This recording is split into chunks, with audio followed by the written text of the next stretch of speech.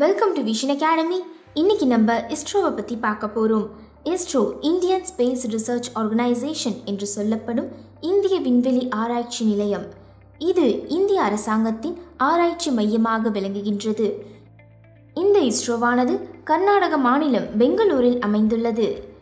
இஸ்ரோ விண்வெளி பற்றி ஆராய்ச்சி செய்யவும் பிற கோள்களை பற்றி தெரிந்து கொள்ளவும் ஆய்வுகளை மேற்கொள்கின்றது. தற்பொழுதைய இஸ்ரோவானது 1962ஆம் ஆண்டு Indian national committee for space research என்ற பெயரில் ஜவஹர்லால் நேரு அவர்களால் தொடங்கப்பட்டது. இஸ்ரோவானது அணு ஆற்றல் துறையில் விஞ்ஞானியாக இருந்த விக்ரம் சாராபாய் அவர்கள் இந்தியாவிற்கு ஒரு விண்வெளி ஆய்வு மையம் வேண்டும் என்று உணர்ந்து இந்த ஆய்வு மையத்தை அமைக்க செய்தார். அதன் பிறகு 1969ஆம் ஆண்டு Indian national committee for space research ஆனது இஸ்ரோ இந்தியன் ஸ்பேஸ் ரிசர்ச் ஆர்கனைசேஷனாக மாற்றப்பட்டது. அதன் பிறகு இது DOS என்று சொல்லப்படும் டிபார்ட்மெண்ட் ஆஃப் ஸ்பேஸ் விண்வெளி துறையின் கீழ் அமைக்கப்பட்டது. இஸ்ரோவானது விண்வெளி ஆய்வுத்துறையின் கீழ் பிரதமரின் கட்டுப்பாட்டில் செயல்படுகின்றது.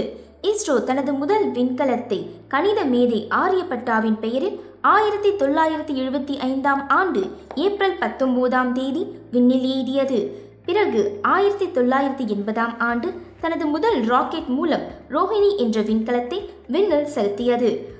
அதே நேரம் பிற 2 ராக்கெட்டுகளான PSLV, GSLVயையும் இது கட்டமைத்தது.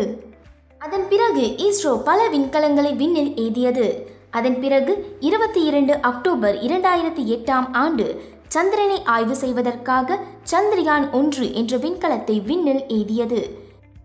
அந்த வெற்றிக்கு பிறகு 2013ஆம் ஆண்டு நவம்பர் 5ஆம் தேதி மங்கள்யான் என்ற விண்கலத்தை செவ்வாய் கிரகத்தை ஆய்வு செய்வதற்காக அனுப்பியது. இன்று வரை செவ்வாய் கிரகத்தை ஆய்வு செய்வதற்காக அனுப்பப்பட்ட விண்கலங்களில் முதல் முறையிலேயே வெற்றி பெற்றது இந்தியாவின் மங்கள்யான் மட்டுமே. 2016ஆம் ஆண்டு ஜூன் 18ஆம் தேதி இஸ்ரோவானது 20 விண்கலங்களை ஒரே ராக்கெட்டில் எய்தியது.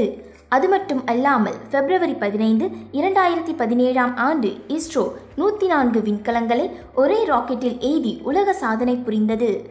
இஸ்ரோ தற்பொழுது 4 டன் எடையுள்ள விண்கலத்தையும் விண்ணில் ஏவக்கூடிய அளவிற்கு திறன் வாய்ந்ததாக உள்ளது. இஸ்ரோ சமீபத்தில் ஜூலை 22, 2019 அன்று சந்திரனின் தென் பக்கத்தை ஆய்வு செய்வதற்காக சந்திரயான் 2 விண்கலத்தை விண்ணில் செலுத்தியது.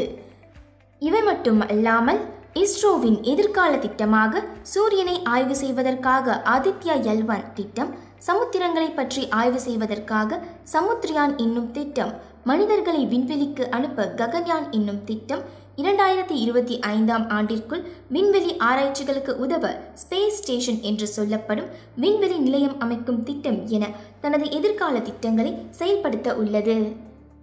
இந்த மாதிரி டெய்லி நியூஸ் அஃபேர்ஸ்க்கு விஷன் அகாடமியை சப்ஸ்கிரைப் பண்ணுங்கள். மறக்காமல் பக்கத்தில் இருக்க பெல் பட்டனை ப்ரெஸ் பண்ணுங்கள். இந்த வீடியோ உங்களுக்கு பிடிச்சிருந்துச்சுன்னா லைக் பண்ணுங்கள், ஷேர் பண்ணுங்கள். இந்த வீடியோ பற்றி ஏதாவது டவுட்ஸ் இருந்துச்சுன்னா கமெண்ட் பண்ணுங்கள்.